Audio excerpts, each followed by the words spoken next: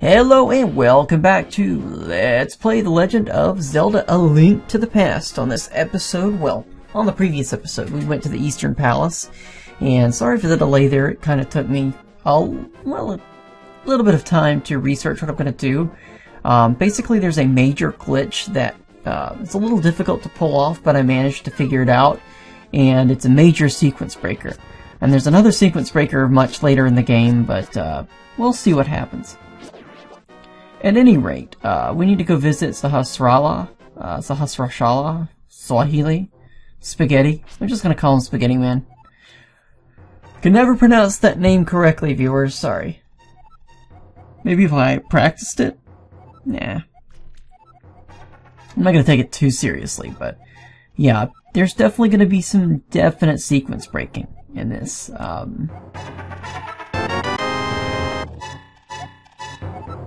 But anyways, with this we get the nice Pegasus boots. And this is of course an item that we do need to complete the game. And if you'll notice above us there's a little crack in the wall. What you can do is just put the little bomb here and you'll be able to get to a little special secret treasure. Where you get some bombs, which are nice. And some rupees. And what else do you think we're going to get? More rupees. So that's pretty nice.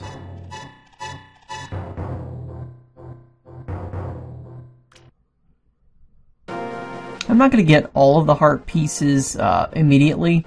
I'll get them eventually.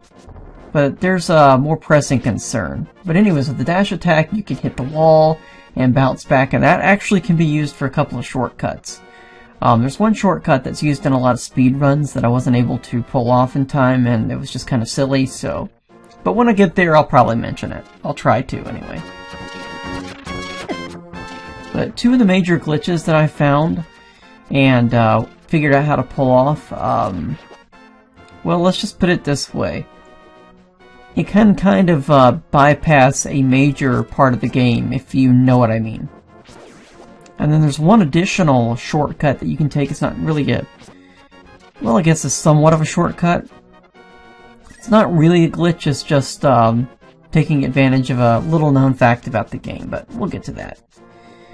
The episodes are going to be a little shorter than most episodes. I'm going to try to build them around 10 minutes or so, because I've recorded a little ahead of time to make sure I could do these glitches and not break the game. And so I'm going to have to divide it up into good sections there for you. But anyways, down here, there's not much here. There's actually a glitch that I tried to pull off in terms of... Well, actually, there's a way to swim before you get the flippers, but I wasn't able to pull it off. It's not here, it's actually lower in the game, lower in the map, sorry. And that's one glitch I couldn't pull off. I practiced and practiced it, wasted about 30 minutes on it, and just said forget it. But the other glitches, even though it did take me a while to figure out, I did figure them out, so that's nice. Anyways, we're not going to do any sequence breaking yet. That's going to be after the next palace. But for now, let's head over here, if we can get out of here. Ahem. Yeah, I'm going to be making some stupid mistakes every now and then, but whatever. We're alive.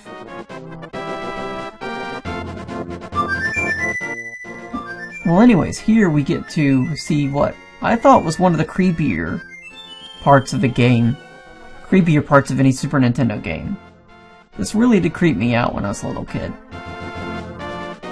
Because, I mean, I hadn't played yet through the game, and I had no idea what that was, you know. But anyways, as I was saying, this is probably going to be a no-death LP. But I may, pretend to die, if you know what I mean. Just to show off something. But rest assured, viewers, I was able to pull off some interesting sequence-breaking glitches. And, yeah, I'm excited to show that off. So stay tuned, you know.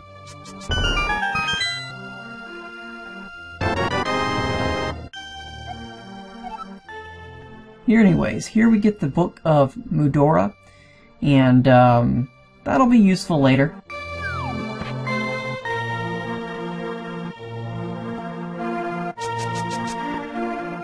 But not yet.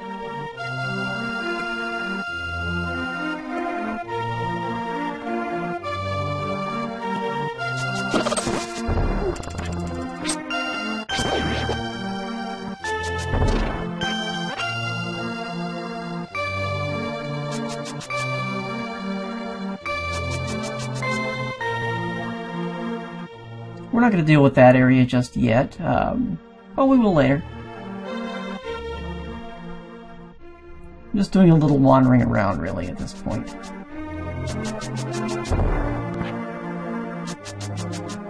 This is the guy I was trying to find. I wanted to show this off to you.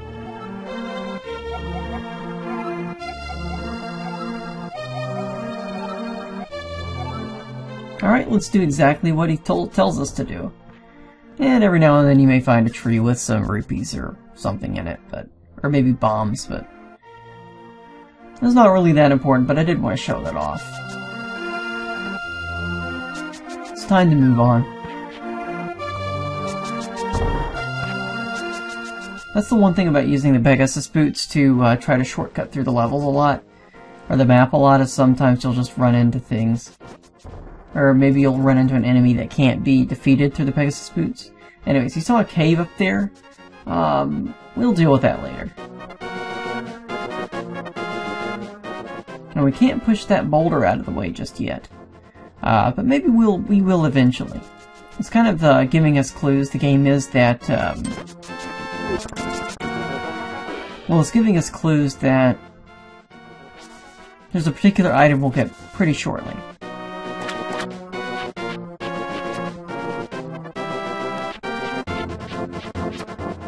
But before we get there, I'm definitely going to do a major sequence break, and I'm going to go take care of this dungeon right here, believe it or not.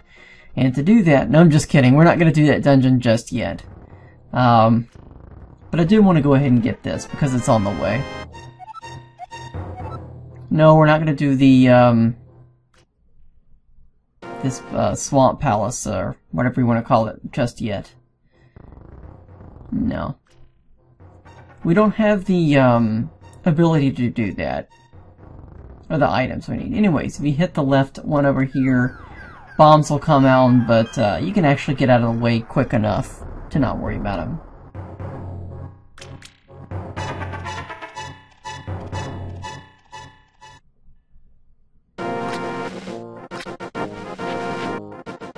I bet you guys are wondering how the hell I was going to do this dungeon, you know, before I got a particular item. Anyways, if you pick up the fish there, you can't get the heart, so that's kind of interesting. Something I discovered that interests maybe only me, but whatever. Now, some of these big stones will have stuff underneath them, but not all of them. In fact, most won't. But we can't really deal with that just yet. We'll deal with it later. Anyways, here's a fairy, if you need it. Might as well. I mean, it's there.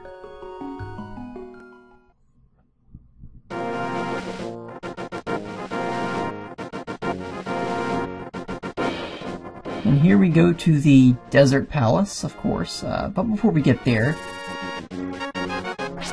oh, notice that little monolith below us there.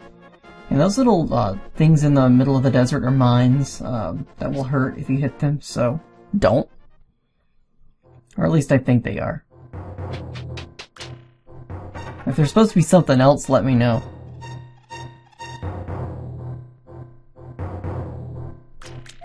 Because honestly, I didn't check to see what they were. I'm going off of my memory here. Anyways, there's a nice little breakable wall here. So let's see what's behind the wall. And we get another piece of heart, so that's nice.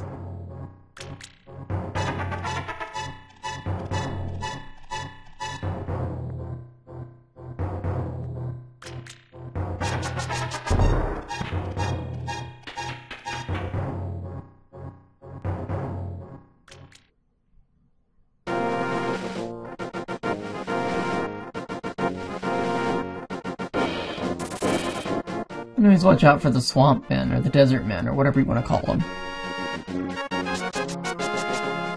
I don't know what you'd want to call them, but anyways, this is why we needed the Book of Mudora, because we can't read this unless we pull out the Book of Mudora, and it tells us to...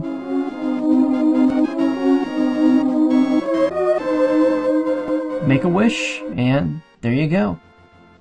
Well, anyways, I'm going to stop the video here before we get into the palace, but thank you so much for watching. Let's Play Legend of Zelda: Link to the Past, and have a wonderful day. Goodbye.